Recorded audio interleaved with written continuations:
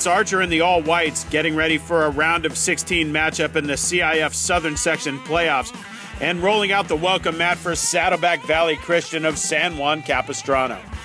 The visitors making the 70-mile trip up the 405 for this contest.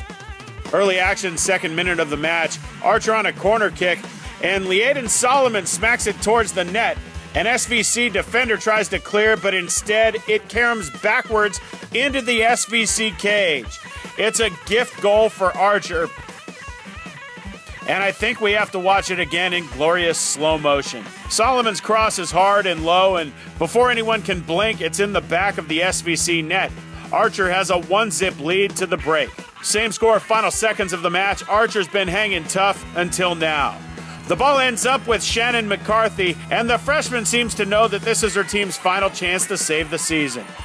McCarthy is magic with the ball at her feet, and she lets rip a moonshot that finds the back of the cage. Wow, what a shot! That's the last kick of the ball in regulation, and we've got bonus soccer, ladies and gentlemen. But before we kick off overtime, let's appreciate McCarthy's beautiful handiwork in slow motion. Shannon is money in crunch time with a perfectly placed shot just over the outstretched hand and into the net. It's tied 1-1 after 80 minutes of play. And it's tied after 100 as 20 minutes of overtime produces 0 goals. So we've got penalty kicks to decide a winner. First up, Archer defender Yasmeen Namazie. She steps up and buries the shot low to the corner, and Archer is up 1-zip. And that's where the drama starts. Rachel Pike replaces Hillary O'Connor in goal for the shootout. Pike is a former goalie who plays forward for Archer. That explains the white jersey for the goalie.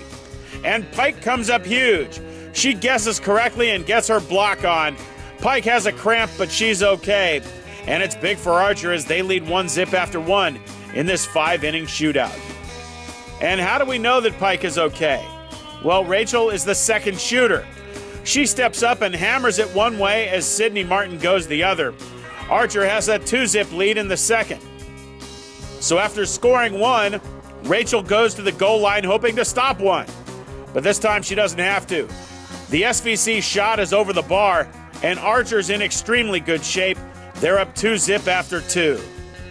And Liadan Soloman steps up to take kick number 3 for Archer.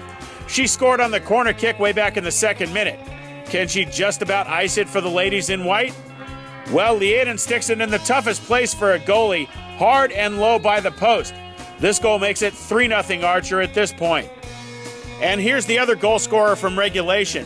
Shannon McCarthy has to score to keep SVC's season alive.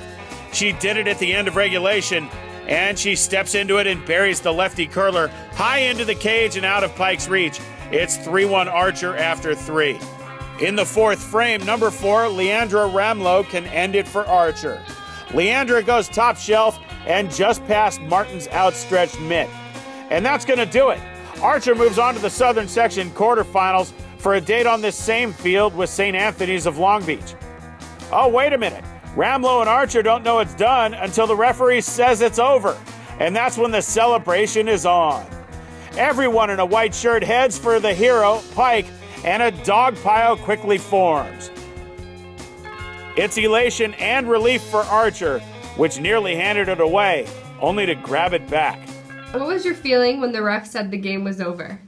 I was so happy, it's not even funny. I was like, whoa, we just did it. We're in quarterfinals. And I ran to my team, and then I knew that they were going to do a dog pile, so I just kind of stopped and then laid down and then just waited for them to come. And it was one of the best feelings I've ever had in my entire life. Just hearing everyone screaming, the fans, their team, everyone hugging. Oh, it was so great.